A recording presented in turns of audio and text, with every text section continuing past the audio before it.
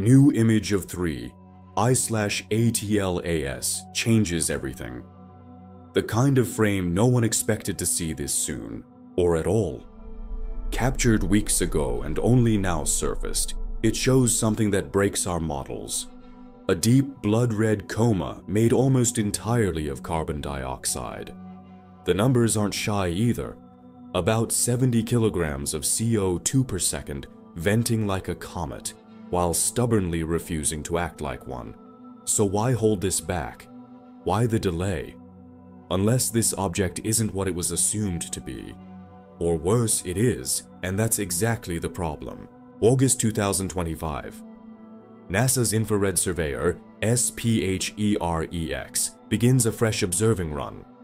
Target 3, I/ATLAS, sitting roughly 3.2 astronomical units from the Sun, out near Jupiter's orbit. That's where ordinary comets start to stir. Sunlight warms their ices, water begins to sublimate, jets carve tails, and the dance begins. Not this time. SPHEREx didn't see water. It saw carbon dioxide, a glowing, expanding sphere about 348,000 kilometers across, almost Earth-to-Moon distance.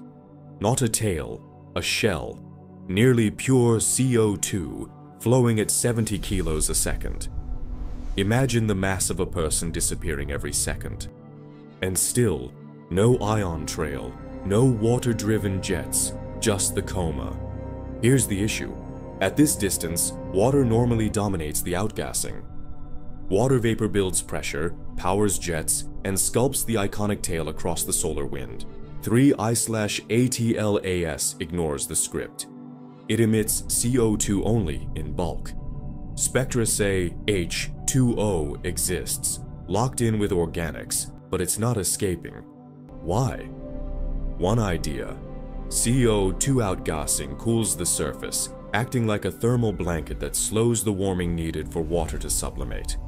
Another, the water sits deeper, buried beneath insulating layers of dust and ice, out of reach of sunlight. Reasonable? Maybe. But the coma is too big, too symmetric, too steady.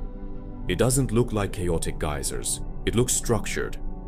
Comparisons to cold, distant comets from the Kuiper Belt or Oort cloud help, until they don't. Those don't blow this much CO₂, not here, not like this. If the coma raised eyebrows, the core blows up the scale. Early Hubble hints suggested a tiny nucleus, a few hundred meters, something like 2 I/Borisov in size. Predictable, cold, small. Then SPHEREx's near-infrared data flagged an unusually strong bump around 1 micron, a reflected light excess that wouldn't quit. Models were rerun, then rerun again. They kept converging on a shocker, a nucleus possibly approximately 46 kilometers across. 46. That's colossal. Bigger than the vast majority of known comets, over 1 million times Borisov's mass. So why didn't we see it earlier? If it's that big, even without a tail we should have noticed. Its gravity tugging subtly on background stars. Its dust fogging a wide halo. But Hubble finds no sprawling dust cloud, no ion stream, no violent jets, just a soft red haze and quiet. Enter the second hypothesis. Maybe we're not seeing the core at all. Maybe greater than 99% of the brightness is sunlight bouncing off micron-scale grains in the coma. That would yank the nucleus back down to normal. But where's the dust tail? Why is the coma so smooth if it's a swarm of particles? And the reflectivity curve doesn't look like a random spray. It hints at symmetry, a consistent, possibly uniform surface or distribution, not the jagged, eroded chaos we expect. Astronomers call it symmetric reflectivity, a pattern that suggests regularity, almost control. So what are we looking at? A giant icy body cloaked by its own veil?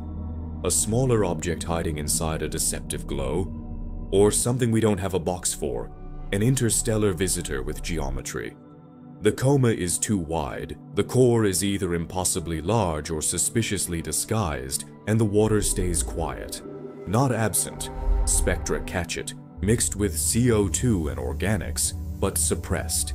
In the 2.5 to 3.5 astronomical unit zone, water ice should wake up, venting jets and driving a tail. 3I/ATLAS refuses.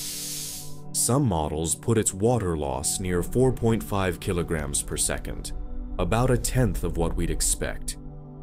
It's like the object is hitting snooze or hiding. Then there's the timing. SPHEREx gathered the data in early August, yet the public saw almost nothing until much later. No splashy presser, just a quiet blog update. Caution, protocol, maybe, but a small, loud minority remembers a pattern. In 2017, Oumuamua acted comet-like without visible outgassing, picked up speed with no thrusters, tumbled strangely, and vanished. Now 3I/ATLAS is serving a remix. Bigger, brighter, closer. Most researchers still say it's natural. An outlier, not an anomaly, not artificial, not intentional. Others, like Harvard's Avi Loeb, aren't convinced. Symmetry and reflectance, an odd trajectory, a missing tail. He sees the breadcrumbs of technology, something made, not merely formed. It sounds radical, until one object forces a rewrite. It only takes one. For now, 3I/ATLAS drifts sunward, toward its stress test. We watch. Whatever this thing is, it's not done surprising us. A coma that shouldn't exist, a core that shouldn't be that big, and a silence that feels intentional. This was supposed to be a comet, a frozen relic from another star system. Predictable, harmless, cold. The deeper we look, the stranger it gets. Maybe that's why the image was late, why the data felt buried, why the talking points were muted. Some things aren't ready to be explained. Others were never meant to be understood. But we'll keep looking. The sky doesn't lie, and neither does the silence between the stars. Every observation, every delay, every unexplained detail tells its own story if we're willing to listen. If you want the story beneath the headlines and beyond the noise, subscribe and like, so this reaches more eyes and more minds who care about the truth. And if you want to go deeper, further than the official statements, deeper than the surface level reports, become a member. You'll gain early access, exclusive behind-the-scenes updates, and a front-row seat to discoveries that challenge what we thought we knew about the universe. Here, we don't just report events, we connect the dots, question the silences, and ask the questions no one else dares to. Because in the end, some truths are hidden not in what's shown, but in what's kept quiet. And together, by watching, questioning, and refusing to look away, we might just uncover the story that was never meant to be told. This is only the beginning.